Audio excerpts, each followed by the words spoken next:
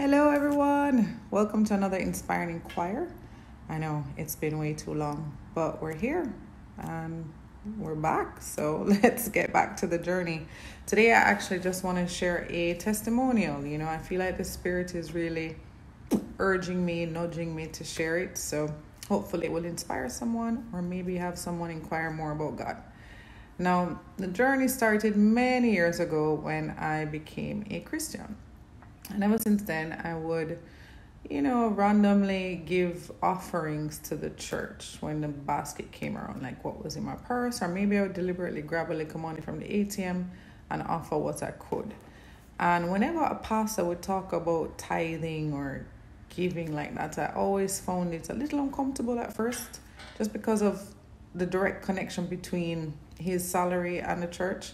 So I had to do some more digging to just understand what tithing. If you don't know, really quick, tithing is equaling 10% of what you earn. It started back in Moses' days when he put it into law so that everyone would give first 10% of what they earned. And I think even when people give today, even if it's not 10%, I know that the sentiment is still the same, right? It's practicing and understanding the importance of giving. Even people who don't believe in God know the importance of that energy transfer, right? The give and receive transfer. So it's a good practice to give in general. Now, one of the most interesting things I found about tithing is that there is this verse in the Bible that talks about your heart. It's in Matthew. I want to say Matthew 6.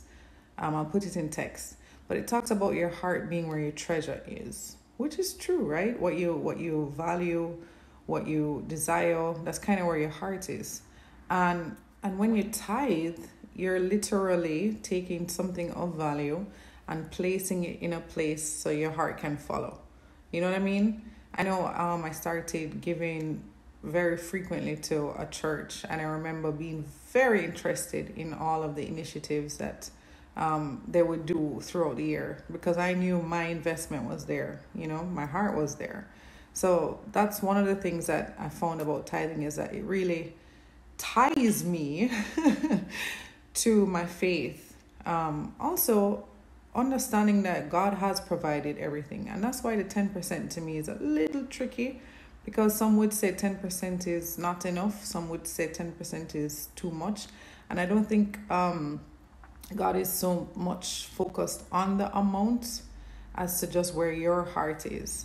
There's a nice verse in the Bible, 2 Corinthians 9:7, that talks about giving with a cheerful heart, that God loves a cheerful giver, and that every man according to just their purpose is going to understand what his heart will allow him to give.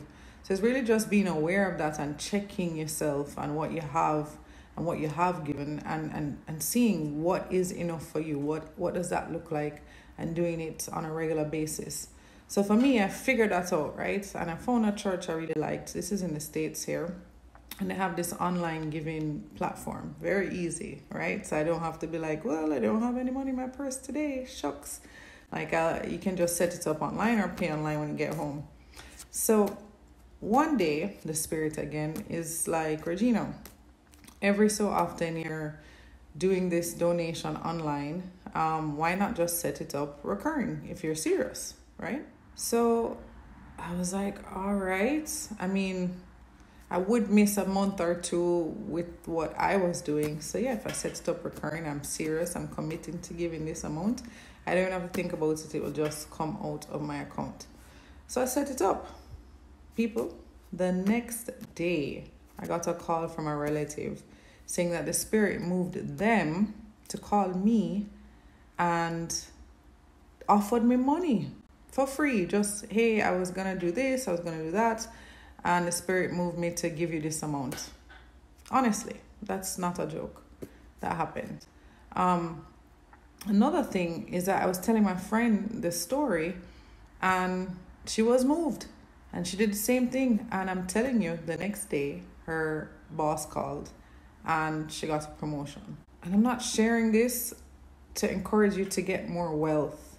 I'm sharing it to show you that to God, well, I think, to God, it doesn't seem to, money isn't a thing. It's not.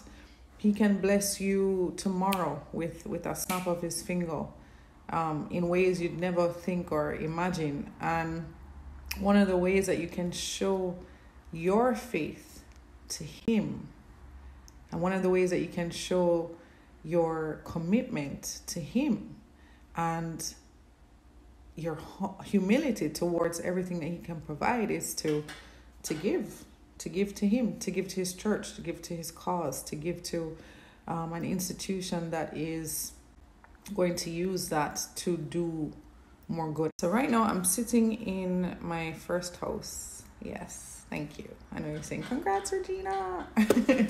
But I couldn't have done it without this family member who got the spirit to call me, to send some money my way. I really couldn't have done it without this family member, which means I couldn't have done it without God, and I couldn't have done it without tithing.